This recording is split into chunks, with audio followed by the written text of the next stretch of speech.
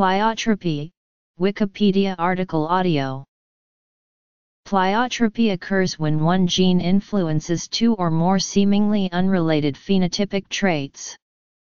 Therefore, a mutation in a pleiotropic gene may have an effect on several traits simultaneously due to the gene coding for a product used by a myriad of cells or different targets that have the same signaling function. Pleiotropy can arise from several distinct but potentially overlapping mechanisms, such as gene pleiotropy, developmental pleiotropy, and selectional pleiotropy. Gene pleiotropy occurs when a gene product interacts with multiple other proteins or catalyzes multiple reactions. Developmental pleiotropy occurs when mutations have multiple effects on the resulting phenotype. Selectional pleiotropy occurs when the resulting phenotype has many effects on fitness. History. Mechanism. An example of pleiotropy is phenylketonuria, an inherited disorder that affects the level of phenylalanine in the body. Phenylalanine is an amino acid that can be obtained from food. Phenylketonuria causes this amino acid to increase in amount in the body, which can be very dangerous. The human disease is caused by a defect in a single gene on chromosome 12 that affects multiple systems, such as the nervous and integumentary system. Other examples of pleiotropy are albinism, sickle cell anemia, and certain forms of autism and schizophrenia. Pleiotropy not only affects humans, but also animals, such as chickens and laboratory house mice, where the mice have the mini-muscle allele. Pleiotropic gene action can limit the rate of multivariate evolution when natural selection, sexual selection, or artificial selection on one trait favors one allele, while selection on other traits favors a different allele. Some gene evolution is harmful to an organism. Genetic correlations and responses to selection most often exemplify pleiotropy. Pleiotropic traits had been previously recognized in the scientific community but had not been experimented on until Gregor Mendel's 1866 pea plant experiment. Mendel recognized that certain pea plant traits seemed to be inherited together, however, their correlation to a single gene has never been proven. The term pleiotropy was first coined by Ludwig Plate in his Festschrift, which was published in 1910. He originally defined pleiotropy as occurring when several characteristics are dependent upon. These characteristics will then always appear together and may thus appear correlated. This definition is still used today. After Plate's definition, Hans Grunberg was the first to study the mechanisms of pleiotropy. In 1938, Grunberg published an article dividing pleiotropy into two distinct types, genuine and spurious pleiotropy. Genuine pleiotropy is when two distinct primary products arise from one locus. Spurious pleiotropy, on the other hand, is either when one primary product is utilized in different ways or when one primary product initiates a cascade of events with different phenotypic consequences. Grunberg came to these distinctions after experimenting on rats with skeletal mutations. He recognized that spurious pleiotropy was present in the mutation, while genuine pleiotropy was not, thus partially invalidating his own original theory. Through subsequent research, it has been established that Grunberg's definition of spurious pleiotropy is what we now identify simply as pleiotropy. In 1941, American geneticists George Beadle and Edward Tatum further invalidated Grunberg's definition of genuine pleiotropy, advocating instead for the one gene one enzyme hypothesis that was originally introduced by French biologist Lucien Cugnot in 1903. This hypothesis shifted future research regarding pleiotropy towards how a single gene can produce various phenotypes. Models for the origin. In the mid-1950s, Richard Goldschmidt and Ernst Hattern, through separate individual research, reinforced the faultiness of genuine pleiotropy. A few years later, Hattern partitioned pleiotropy into a mosaic model and a relational model. These terms are no longer in use but have contributed to the current understanding of pleiotropy. By accepting the one gene one enzyme hypothesis, scientists instead focused on how uncoupled phenotypic traits can be affected by genetic recombination and mutations, applying it to populations and evolution. This view of pleiotropy, universal pleiotropy, defined as locus mutations being capable of affecting essentially all traits, was first implied by Ronald Fisher's geometric model in 1930. This mathematical model illustrates how evolutionary fitness depends on the independence of phenotypic variation from random changes. It theorizes that an increasing phenotypic independence corresponds to a decrease in the likelihood that a given mutation will result in an increase in fitness. Expanding on Fisher's work, Sewell Wright provided more evidence in his 1968 book Evolution and the Genetics of Populations, Genetic and Biometric Foundations by using molecular genetics to support the idea of universal pleiotropy. The concepts of these various studies on evolution have seeded numerous other research projects relating to individual fitness. Evolution.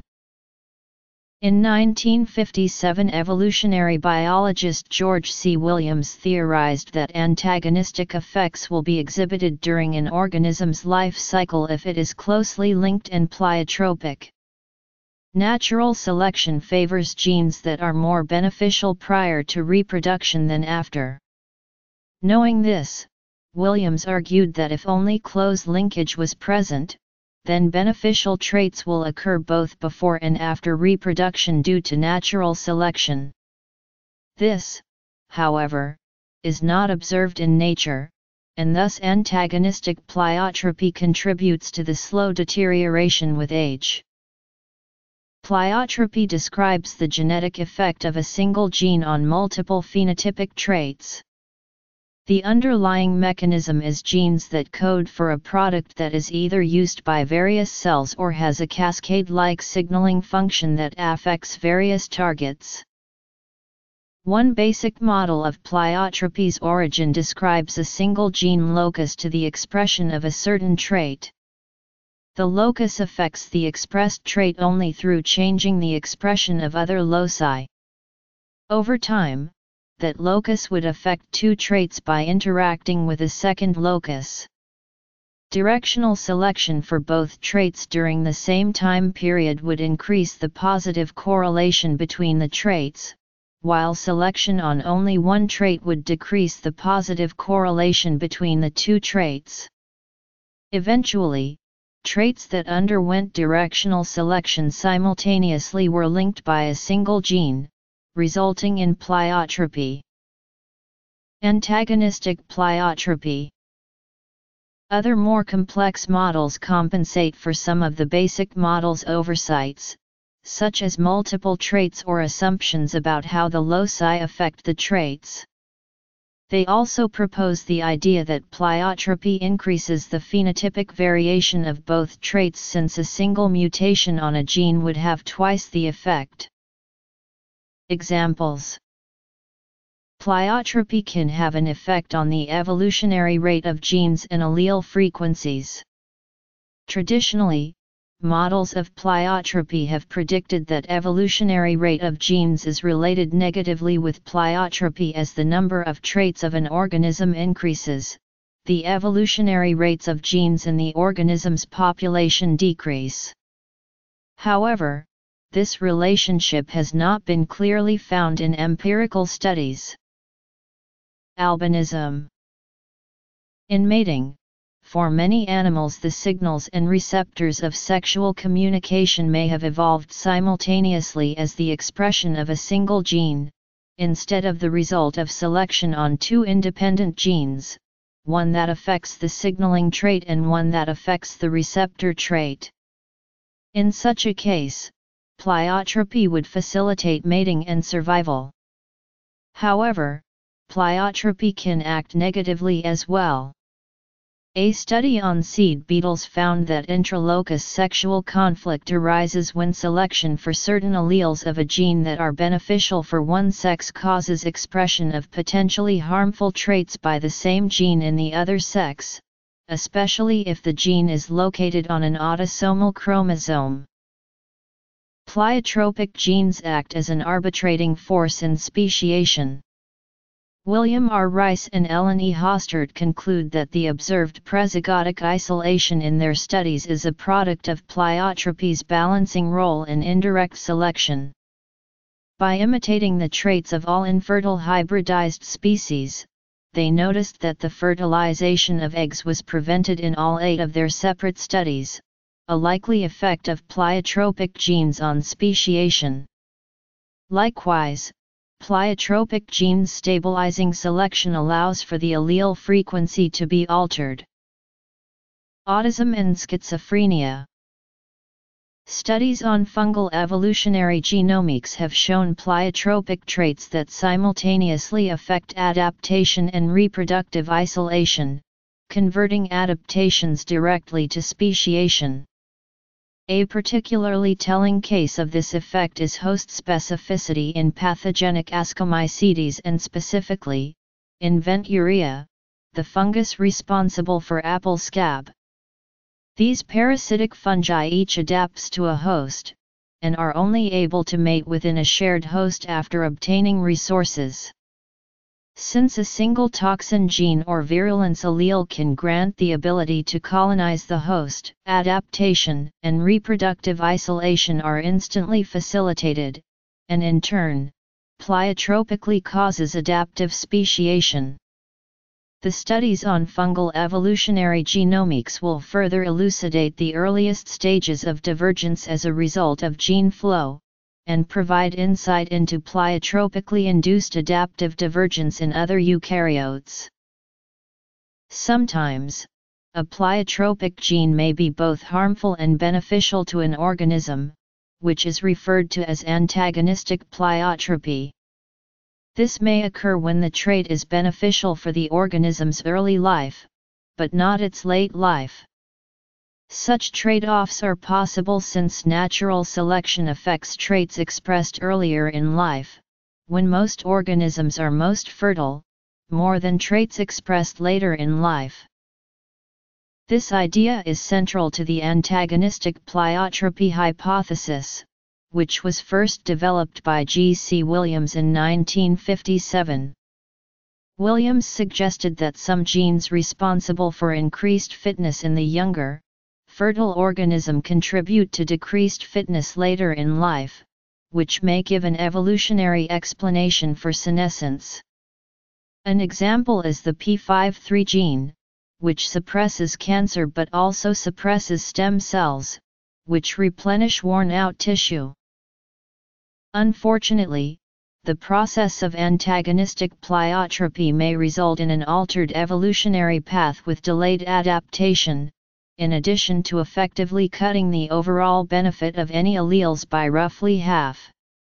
However, antagonistic pleiotropy also lends greater evolutionary staying power to genes controlling beneficial traits, since an organism with a mutation to those genes would have a decreased chance of successfully reproducing, as multiple traits would be affected, potentially for the worse.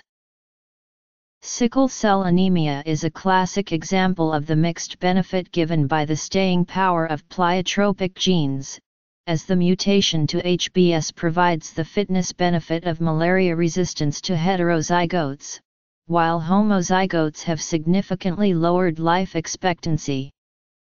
Since both of these states are linked to the same mutated gene, large populations today are susceptible to sickle cell despite it being a fitness-impairing genetic disorder. Phenylketonuria. Albinism is the mutation of the TYR gene, also termed tyrosinase. This mutation causes the most common form of albinism.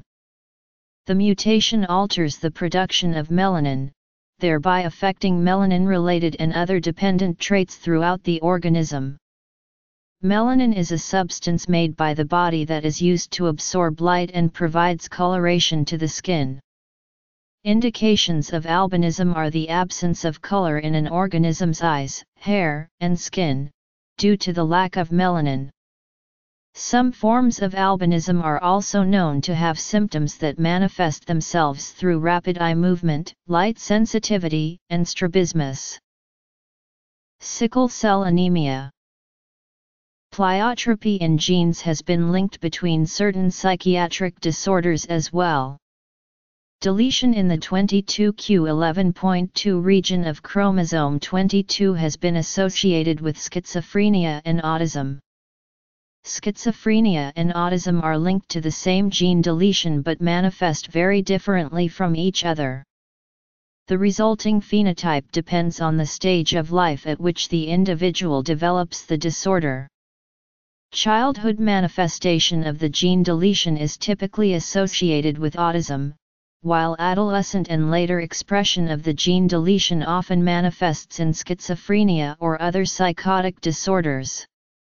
Though the disorders are linked by genetics, there is no increased risk found for adult schizophrenia in patients who experienced autism in childhood. A 2013 study also genetically linked 5 psychiatric disorders, including schizophrenia and autism. The link was a single nucleotide polymorphism of 2 genes involved in calcium channel signaling with neurons. One of these genes, CACNA1C, has been found to influence cognition. It has been associated with autism, as well as linked in studies to schizophrenia and bipolar disorder. These particular studies show clustering of these diseases within patients themselves or families. The estimated heritability of schizophrenia is 70% to 90%, therefore the pleiotropy of genes is crucial since it causes an increased risk for certain psychotic disorders and can aid psychiatric diagnosis. A common example of pleiotropy is the human disease phenylketonuria. This disease causes mental retardation and reduced hair and skin pigmentation, and can be caused by any of a large number of mutations in the single gene on chromosome 12 that codes for the enzyme phenylalanine hydroxylase, which converts the amino acid phenylalanine to tyrosine. Depending on the mutation involved, this conversion is reduced or ceases entirely. Unconverted phenylalanine builds up in the bloodstream and can lead to levels that are toxic to the developing nervous system of newborn and infant children. The most dangerous form of this is called classic PKU, which is common in infants. The baby seems normal at first but actually incurs permanent intellectual disability. This can cause symptoms such as mental retardation, abnormal gait and posture, and delayed growth. Because tyrosine is used by the body to make melanin, failure to convert normal levels of phenylalanine to tyrosine can lead to fair hair and skin. The frequency of this disease varies greatly. Specifically, in the United States, PKU is found at a rate of nearly 1 in 10,000 births. Due to newborn screening, doctors are able to detect PKU in a baby sooner. This allows them to start treatment early, preventing the baby from suffering from the severe effects of PKU. PKU is caused by a mutation in the PA gene, whose role is to instruct the body on how to make phenylalanine hydroxylase. Phenylalanine hydroxylase is what converts the phenylalanine, taken in through diet, into other things that the body can use. The mutation often decreases the effectiveness or rate at which the hydroxylase breaks down the phenylalanine. This is what causes the phenylalanine to build up in the body. The way to treat PKU is to manage one's diet. Phenylalanine is ingested through food, so a diet should decrease types of foods that have high amounts of phenylalanine. Foods with high levels of protein must be avoided. These include breast milk, eggs, chicken, beef, pork, fish, nuts, and other foods. A special PKU formula can be obtained in order for the body to have protein. Sickle cell anemia is a genetic disease that causes deformed red blood cells with a rigid, crescent shape instead of the normal flexible, round shape. It is caused by a change in one nucleotide, a point mutation in the HBB gene. The HBB gene encodes information to make the beta-globin subunit of hemoglobin, which is the protein red blood cells use to carry oxygen throughout the body. Sickle cell anemia occurs when the HBB gene mutation causes both beta-globin subunits of hemoglobin to change into hemoglobin S. Marfan syndrome. Mini-muscle allele. Chickens. Sickle cell anemia is a pleiotropic disease because the expression of a single mutated HBB gene produces numerous consequences throughout the body. The mutated hemoglobin forms polymers and clumps together, causing the deoxygenated sickle red blood cells to assume the disfigured sickle shape. As a result, the cells are inflexible and cannot easily flow through blood vessels, increasing the risk of blood clots and possibly depriving vital organs of oxygen. Some complications associated with sickle cell anemia include pain, damaged organs, strokes, high blood pressure, and loss of vision. Sickle red blood cells also have a shortened lifespan and die prematurely.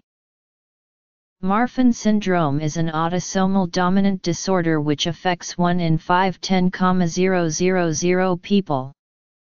MFS arises from a mutation in the FBN1 gene, which encodes for the glycoprotein fibrillin-1, a major constituent of extracellular microfibrils which form connective tissues. Over 1,000 different mutations in FBN1 have been found to result in abnormal function of fibrillin, which consequently relates to connective tissues elongating progressively and weakening. Because these fibers are found in tissues throughout the body, mutations in this gene can have a widespread effect on certain systems, including the skeletal, cardiovascular, and nervous system, as well as the eyes and lungs. Without medical intervention, prognosis of Marfan syndrome can range from moderate to life-threatening, with 90% of known causes of death in diagnosed patients relating to cardiovascular complications and congestive cardiac failure. Other characteristics of MFS include an increased arm span and decreased upper to lower body ratio. A gene recently discovered in laboratory house mice, termed mini-muscle, causes a 50% reduction in hind limb muscle mass as its primary effect. In addition to smaller hind limb muscle mass, the mice exhibit lower heart rates during physical activity, and a higher endurance. Mini-muscle mice also exhibit larger kidneys and livers. All of these morphological deviations influence the behavior and metabolism of the mouse. For example, mice with the mini-muscle mutation were observed to have a higher per gram aerobic capacity. The mini-muscle allele behaves as a Mendelian recessive gene. The mutation is a single nucleotide polymorphism in an intron of the myosin-heavy polypeptide 4 gene. Chickens exhibit various traits affected by pleiotropic genes. Some chickens exhibit frizzle feather trait, where their feathers all curl outward and upward rather than lying flat against the body. Frizzle feather was found to stem from a deletion in the genomic region coding for alpha-keratin. This gene seems to pleiotropically lead to other abnormalities like increased metabolism, higher food consumption, accelerated heart rate, and delayed sexual maturity. Domesticated chickens underwent a rapid selection process that led to unrelated phenotypes having high correlations, suggesting pleiotropic, or at least close linkage, effects between comb mass and physiological structures related to reproductive abilities. Both males and females with larger combs have higher bone density and strength, which allows females to deposit more calcium into eggshells. This linkage is further evidenced by the fact that two of the genes, HAO1 and BMP2, affecting medullary bone are located at the same locus as the gene affecting comb mass. HAO1 and BMP2 also display pleiotropic effects with commonly desired domestic chicken behavior. Those chickens who express higher levels of these two genes in bone tissue produce more eggs and display less egg incubation behavior.